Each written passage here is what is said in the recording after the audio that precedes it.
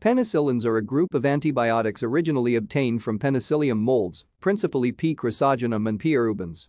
Most penicillins in clinical use are chemically synthesized from naturally produced penicillins. A number of natural penicillins have been discovered, but only 2 purified compounds are in clinical use. Penicillin G and Penicillin V. Penicillins were among the first medications to be effective against many bacterial infections caused by staphylococci and streptococci.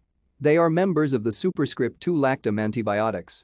They are still widely used today for different bacterial infections, though many types of bacteria have developed resistance following extensive use.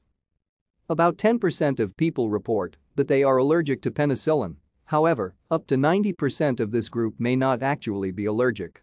Serious allergies only occur in about 0.03%.